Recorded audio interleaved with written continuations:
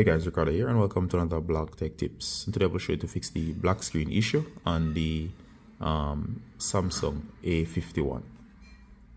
Alright, this device is not having the issue, but I'm demonstrating. When you have the black screen issue, your display will be black like this. You'll hear calls and so on coming, text, notifications, but you can't see anything on the display. If you tap it, nothing will happen.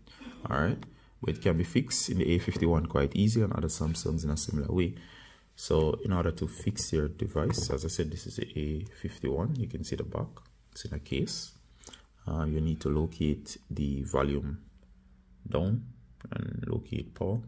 And of course, you're going to hold both. So you need to hold down power and volume down. And you're going to hold.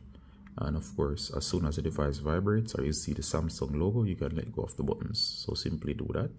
Remember, just hold both.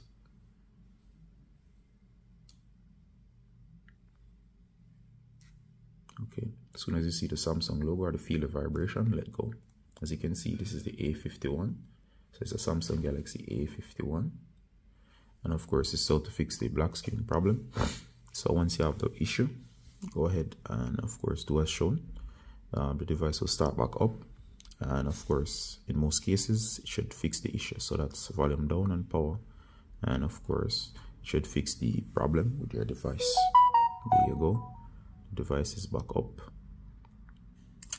and of course if it was having the black screen issue, the problem will be now fixed.